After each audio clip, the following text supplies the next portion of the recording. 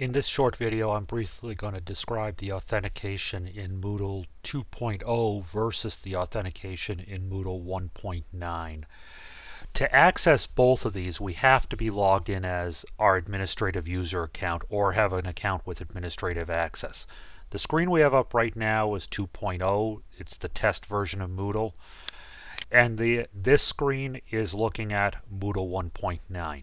Now, for those used to Moodle 1.9, to get to the authentication, you go to Users off the Site Administration menu, you go to Authentication, and you go to Manage Authentication. Once you go to Manage Authentication, you have a list of eyeballs that are either open or closed along with the authentication methods. So at this screen, the manual accounts and no login are the only two choices available.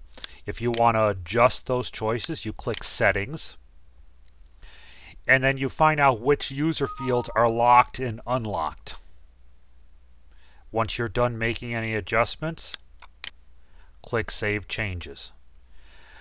No login is the same thing. Now, for example, if you have an LDAP server, you can click the eyeball that opens the LDAP server, and then you have to go into LDAP server and you have to give the host URL. You have to tell what version of LDAP you're on and the encoding. Then you can go ahead and you can say which attributes and what the user rights are, what expiration dates rights are, and what user creations are allowed to do. There's also data mapping that allows you to map very specific fields to different fields on the LDAP server. The LDAP server is great for organizations that have multiple logins.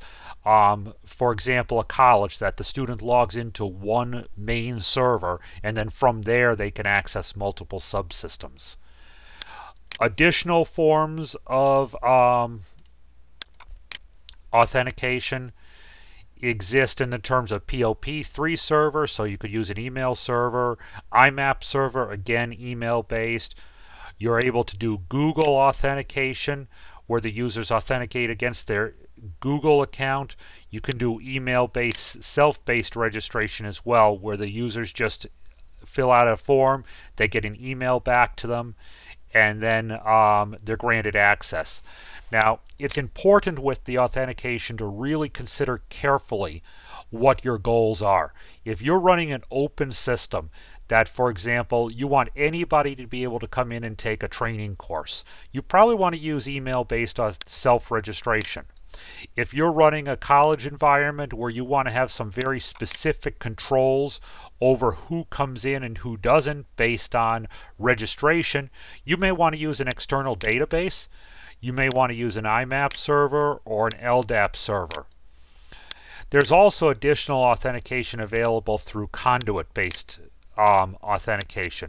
Conduit basically means that you might have a registration system that it's going to feed the information to. And again, it's going to be asking for a plugin information, password information, and what's available. On this server, we're right now using manual accounts, or we can say no login for a user.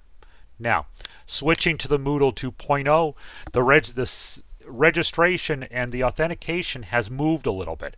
It's no longer under user manage authentication, they've moved it to the plugin. So again, from your administrative login, you want to click on Site Administration, you want to click on Plugins, and you want to click on Authentication.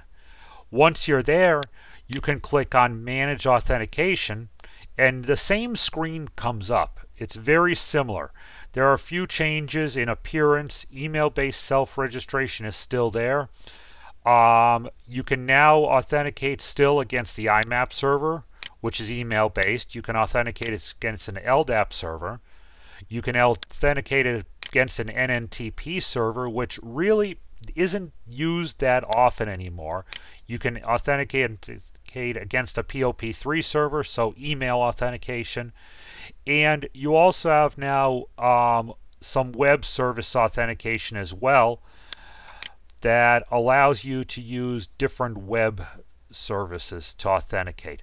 The LDAP server has a little bit changed. you're now able to specifically say what fields. You're allowed to use some filters to allow different server access, and data mapping has changed a little bit as well.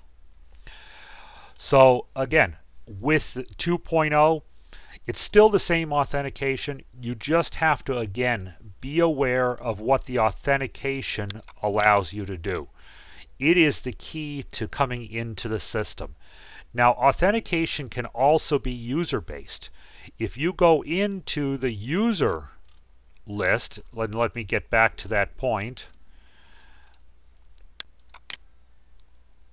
If we go back to the user list through our site management, we are also able to get to deal with some authentication. So if I click on users, if I click on accounts, I'm going to browse a list of the users. I'm going to click with my username and then come over to edit profile. I can actually select on a user by user basis different authentication methods. Okay. So there is a wide number of varieties in order to do authentication. LDAP, IMAP, regular database where the site is its own administrative, in other words, manual. Then you can use email-based self-registration.